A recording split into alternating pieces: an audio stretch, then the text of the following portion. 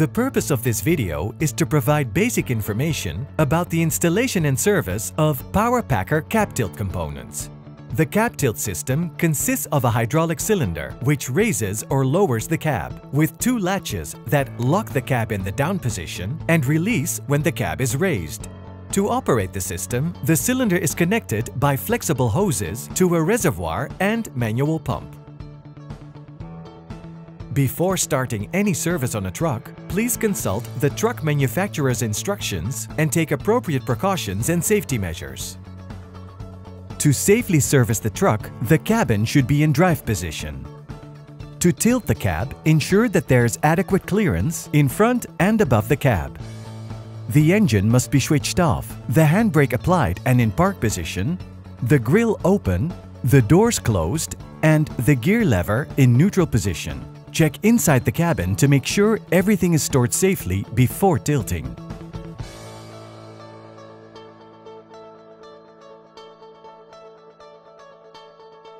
Prior to removing and replacing any parts from the cap tilt system, the system needs to be depressurized at the hand pump. This can be done by turning the control valve up and down and then removing the filler cap.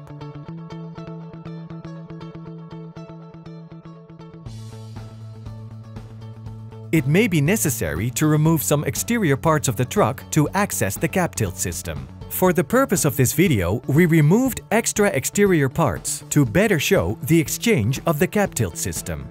After these preparations, the hand pump can be dismounted and removed from the truck. Before disconnecting the hoses, identify the ports they connect to so you can reconnect them correctly. When disconnecting the hoses, oil leaks might happen. Be prepared to contain any oil coming out of the system.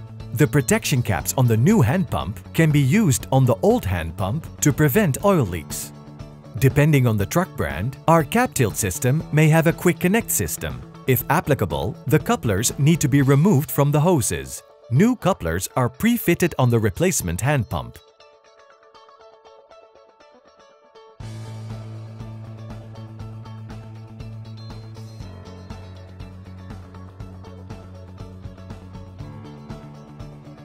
Now the new hand pump can be put in place, the hoses can be reconnected, and the pump mounted into the socket. Follow the recommendations of the truck manufacturer if and when torque needs to be applied. Now the cylinder can be dismounted and removed from the truck.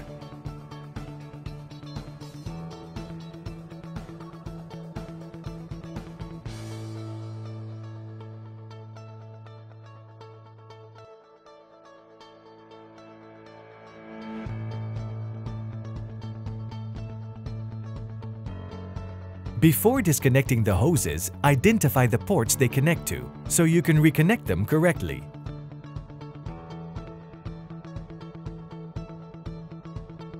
When disconnecting the hoses, oil leaks might happen. Be prepared to contain any oil coming out of the system.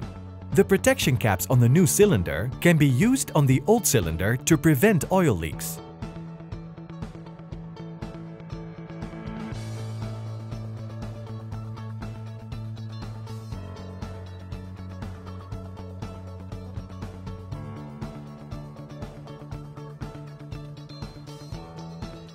Prepare the new cylinder by checking the bushings and spaces and greasing them before mounting. When a cylinder cover is available, this needs to be reused on the new cylinder. Now, the cylinder can be mounted and the hoses reconnected to their original positions.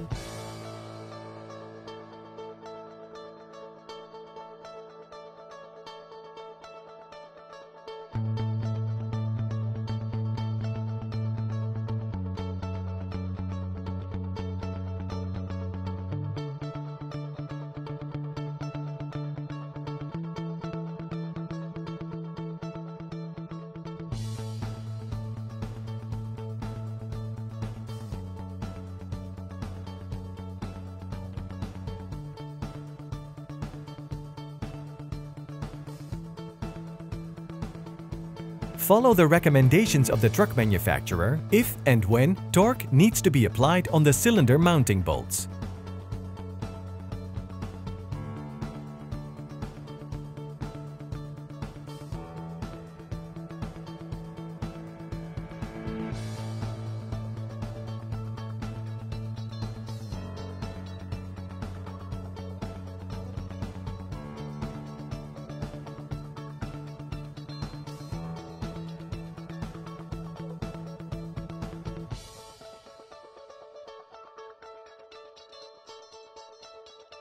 After replacing any part of the cap tilt system, the oil level in the system needs to be refilled.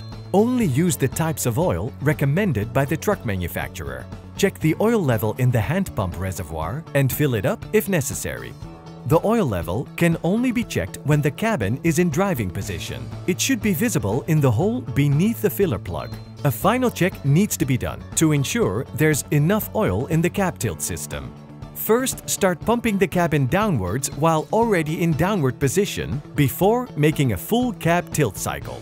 This will clear any air from the system and ensure enough oil in the system.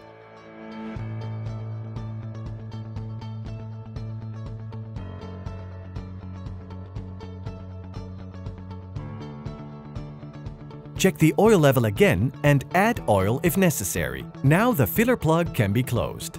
Please check the user manual provided with your product to ensure the correct filling process. Here we show the procedure for our most common cap tilt system. This procedure might be different for other systems. The service and replacement of parts is complete. Any parts removed from the truck can now be reinstalled. If you'd like more information about PowerPacker cap tilt products, please contact us at powerpacker.com.